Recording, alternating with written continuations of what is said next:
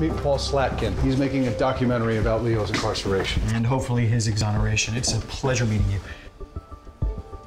This is my cameraman, Simon. They'll be filming your investigation. I am not spending 5 days with these gadflies following my every move. You will if you want to work the case. I can help. I've been filming Leo and his family for the past 2 years. I've interviewed him, his attorneys, family members.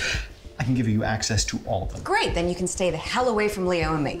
This will be great publicity for the CIA. Do you have the release?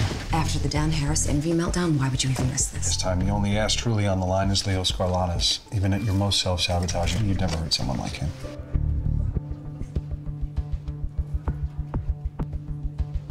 You're so calculating and manipulative and... Right? That too.